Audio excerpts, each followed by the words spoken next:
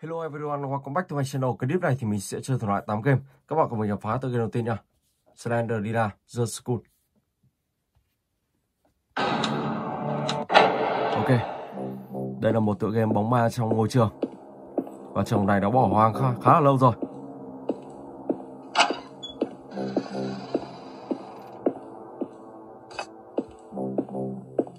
Let's go.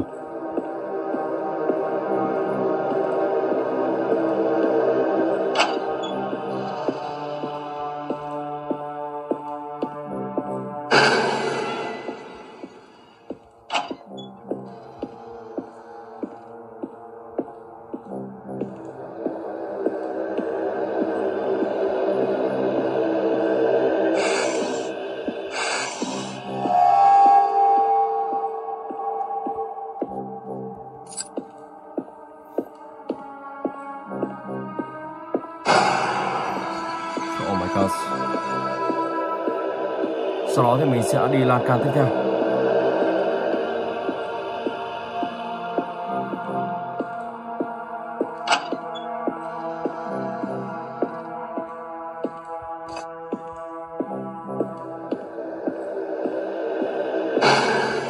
Ok. Tiếp tục. Bình máu ăn luôn. Tránh gặp bà ta. Và khi bà ta xuất hiện các bạn quay đi thật nhanh. Nếu không thì sẽ bị bà ta hút máu đến chết luôn.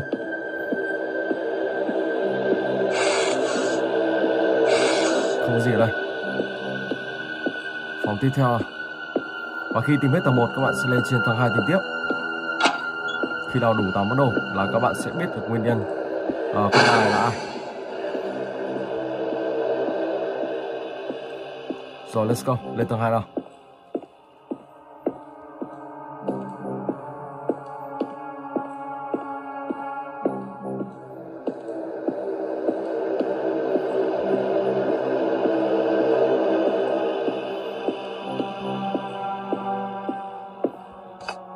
Ok.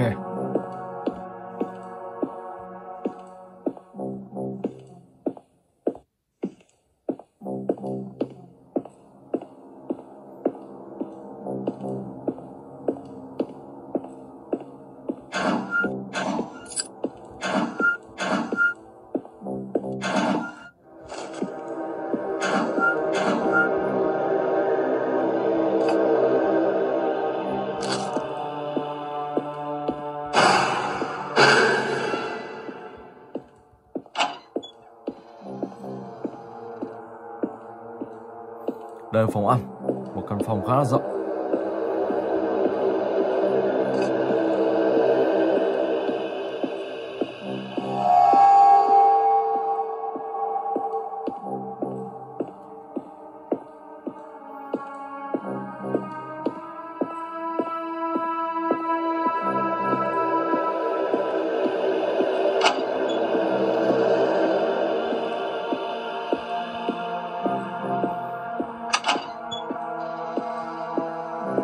Phòng y tế, ok.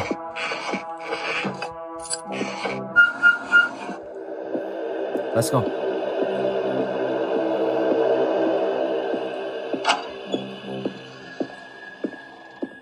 Đây không có gì.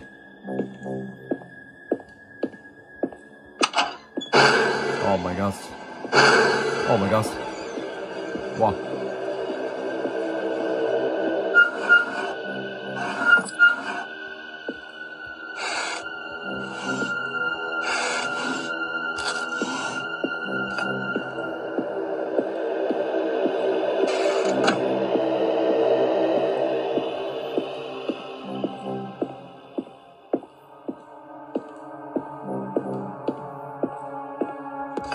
Ok.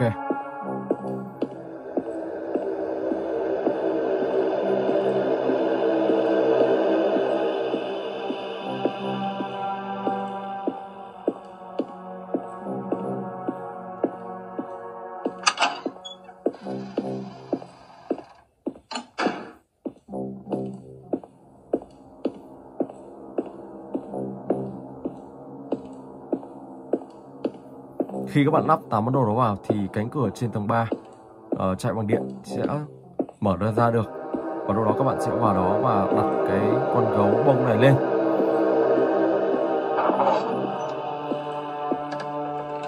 Ok, xuất hiện một bức ảnh.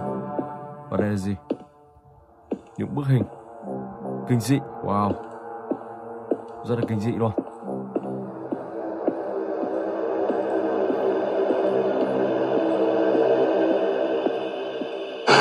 Oh my god. Wow. Let's go.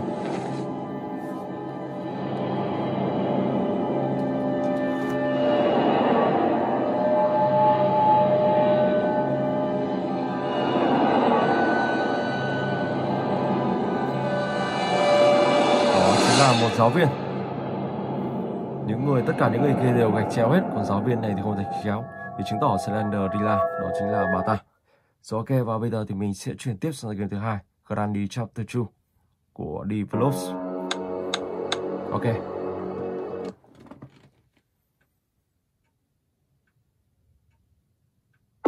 One day.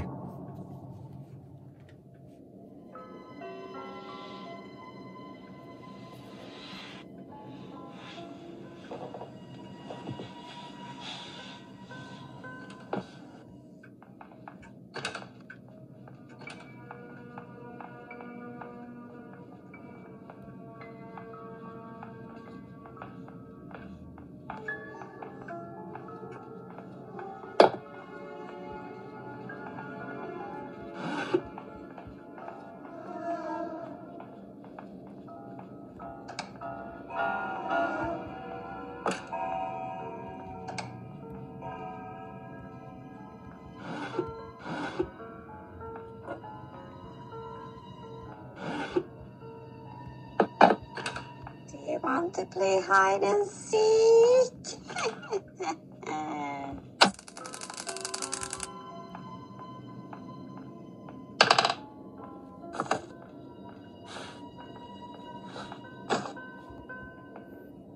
Rồi ok, mình sẽ đợi ông ta lên. Không biết ông ta có lên không? Ông ta lên rồi này. I see you. Này thì I see you luôn. Rồi, vào đây là chiếc chìa khóa để các bạn mở căn phòng kia ra. Oh my god.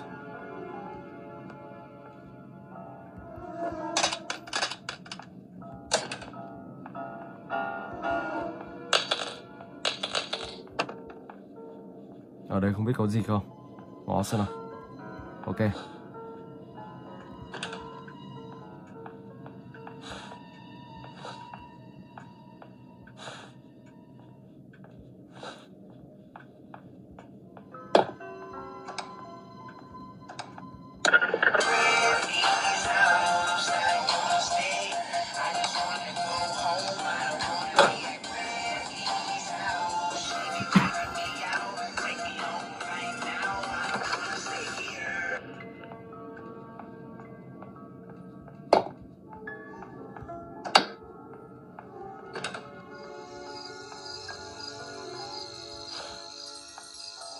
Ok, mình sẽ mở này ra nào.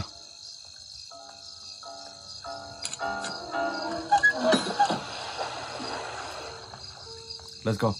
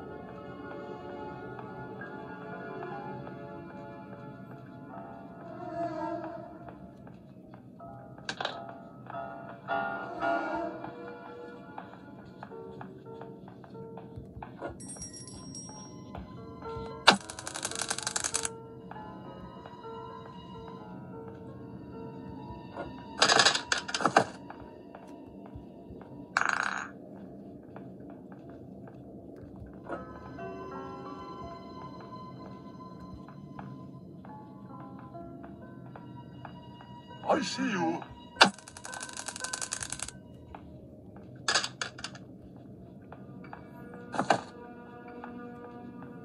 Let's go.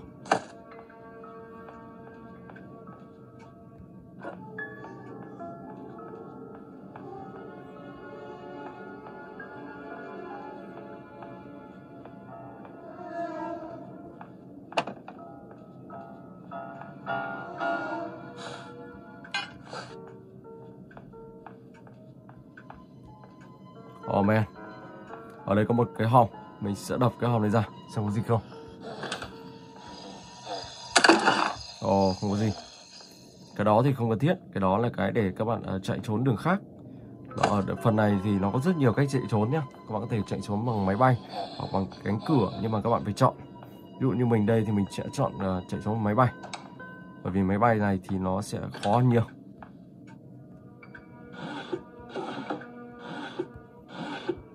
Rồi ok, xuống dưới đây nào.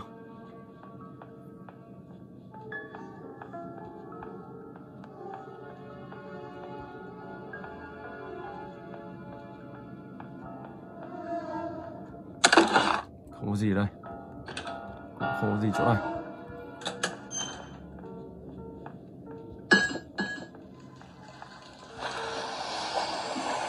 Chỗ này không có gì. Ok.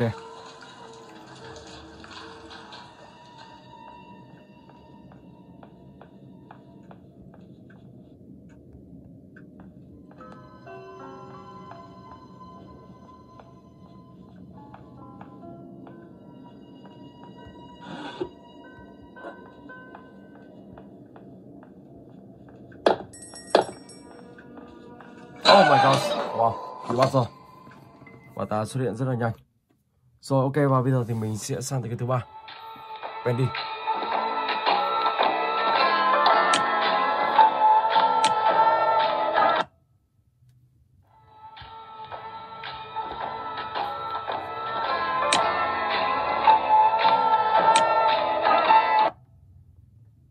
Let's go.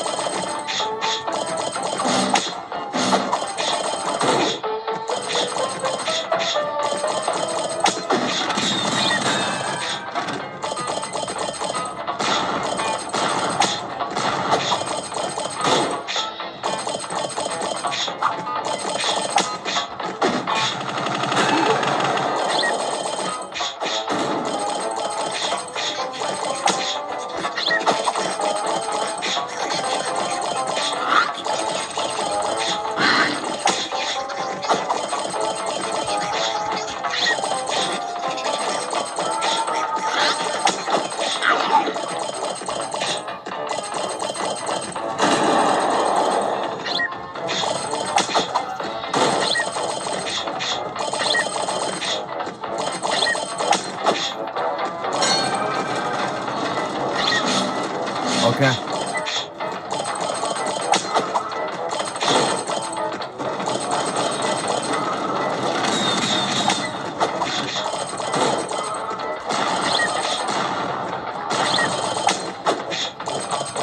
Ông ta còn 20 máu thôi. Cố lên. Phải tiêu diệt ông ta.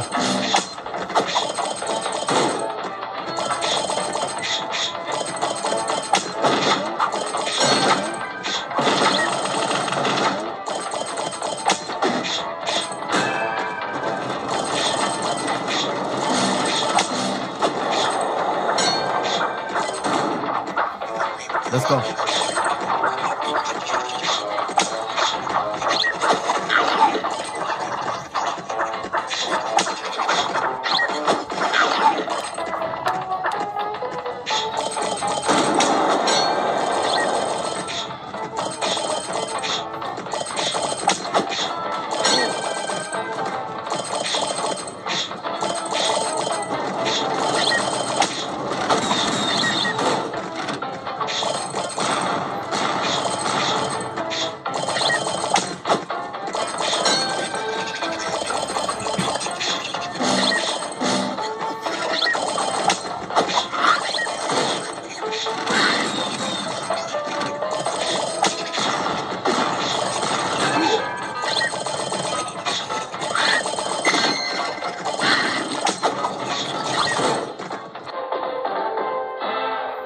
Ok, và bây giờ thì mình sẽ sang tới cái thứ tư, Slender The Cellar 2. Let's go.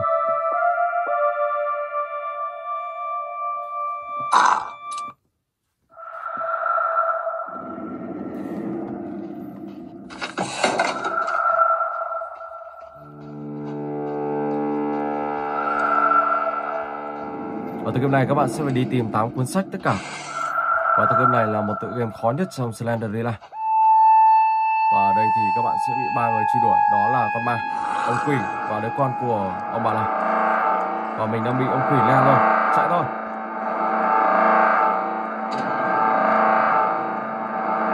Mong sao đứa con của ông bà này không chặn đường mình. Ok, đi này đi. Xem có gì đây không? Không có gì đây. Wow, một căn phòng rất là to và rộng. Cũng không có gì luôn. Wow.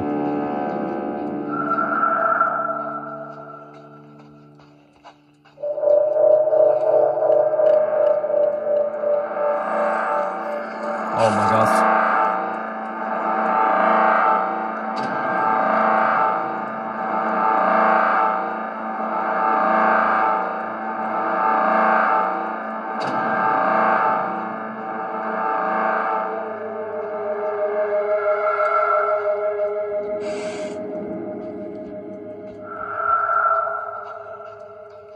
Oh my gosh. Oh my gosh.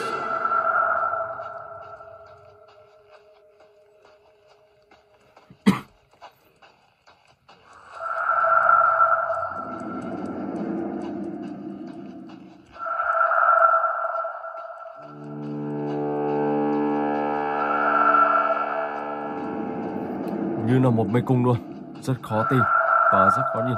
Lại có con rồi. Oh my gosh.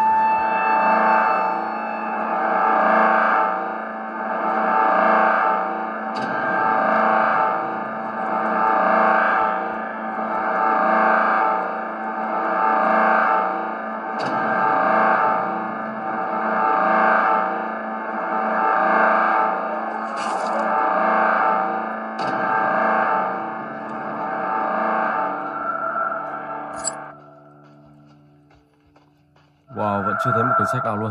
Đây rồi, quyển sách đầu tiên. Wow.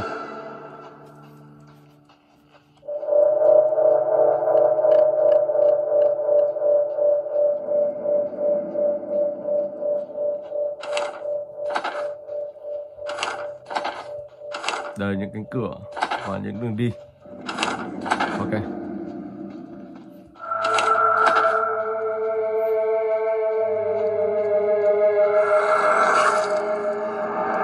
Rất là khó luôn.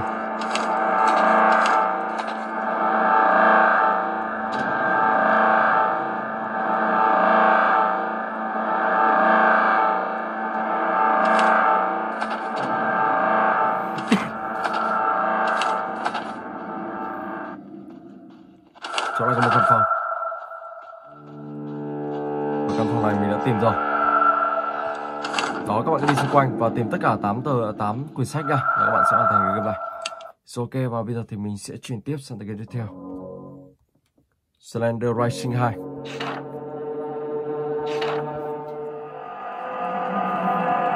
You must sense. Rồi, và tựa game này các bạn sẽ phải đi truy tìm 7 con ma sẽ bay quanh quẩn trong map bản đồ này,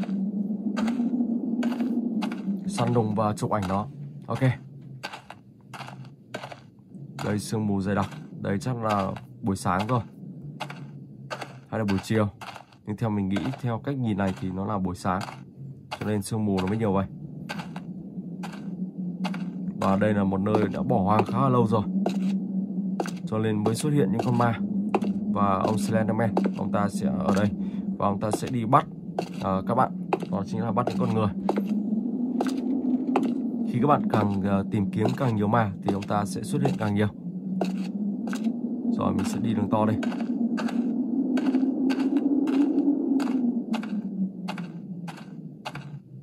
Cái này phải gọi là một thành phố bỏ hoang.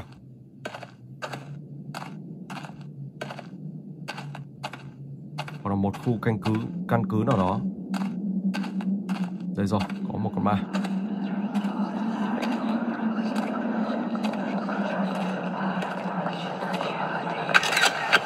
con đầu tiên.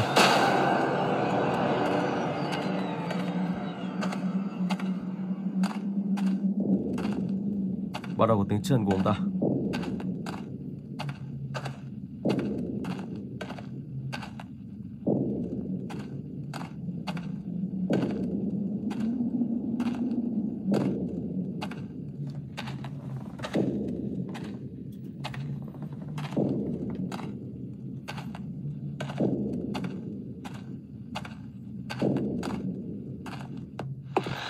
Oh my god. Oh my god.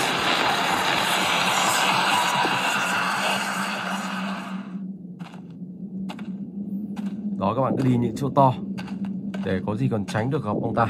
Và con ma này thì các bạn đơn giản hơn một chút, đó chính là nó sẽ đi xung quanh, cho nên các bạn cũng không cần phải tìm thật là quá kỹ.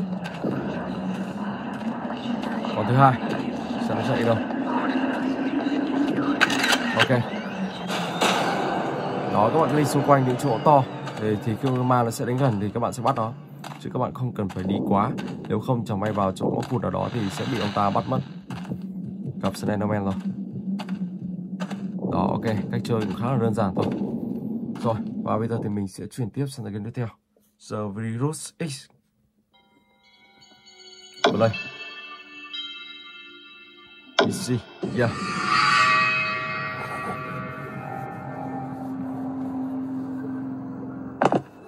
Let's go. Cánh cửa này không mở được. Đây có một bản đồ. Wow, rất nhiều căn phòng. Cái này như là một tựa game kinh dị. Trong này xem có gì không.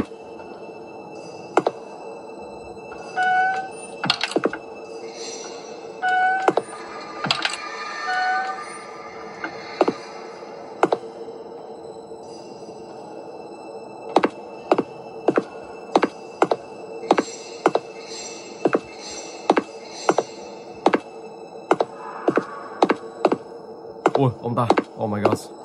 Chạy đã tính sao.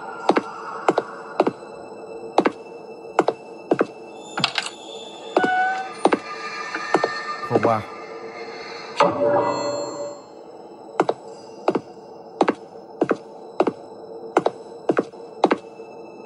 Ông ta đi rồi. Ok.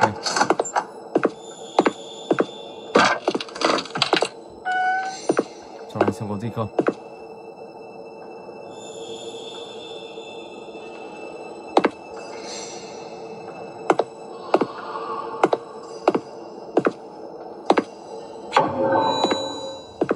Một đống tiền luôn.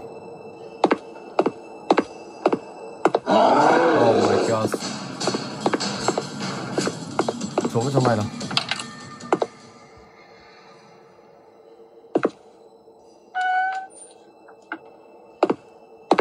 Wow, rất là kinh. Oh my god. Chạy thôi. Ok.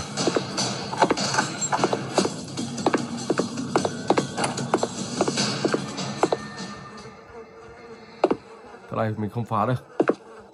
Và cái này cũng không phá được luôn. Xem đây có đường nào không. Wow, một ngôi nhà khá là rộng. Cái này làm gì đây?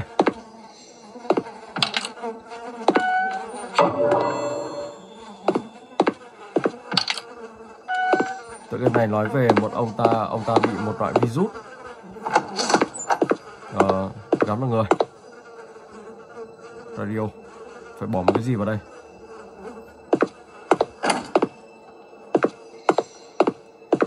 Bendy.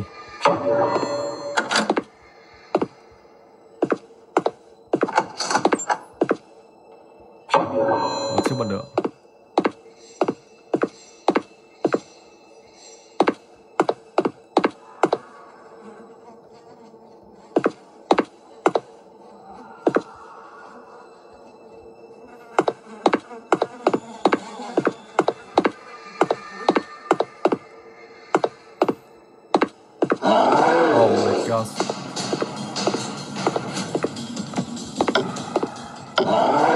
Đi rồi. Wow. Rồi, và bây giờ thì mình sẽ sang tới cái tiếp theo. Chris, let's go.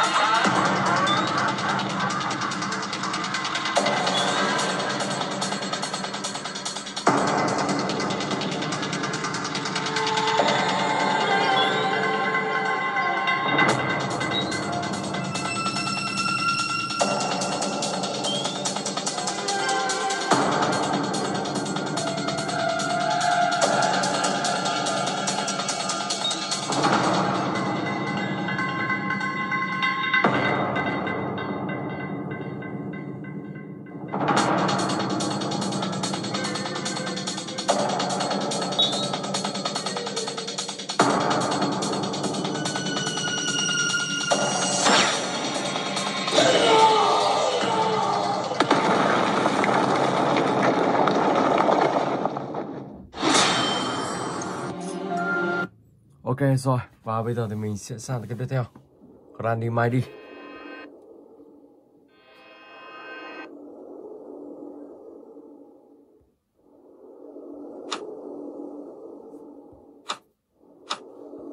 Let's go.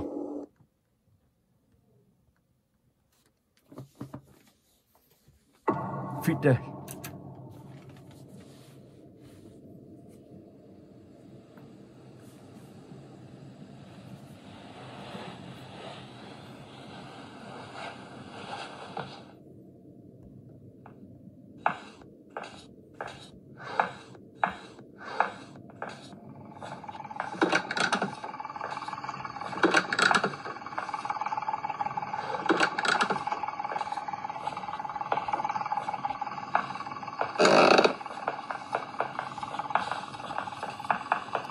Oh my god, chạy nhanh à.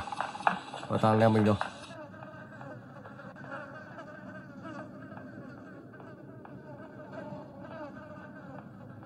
Ok.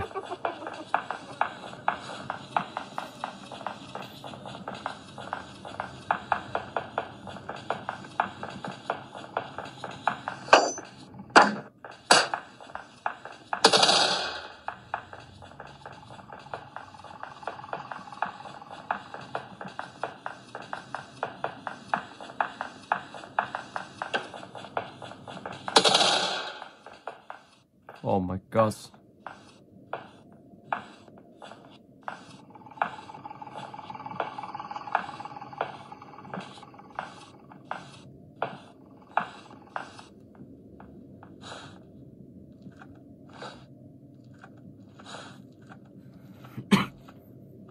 Let's go.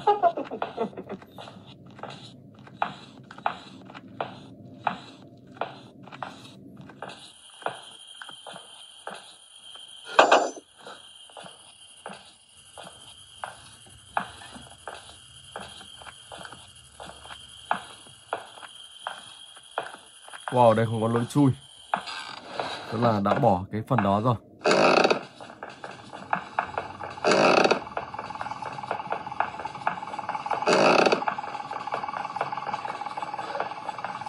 Oh my god.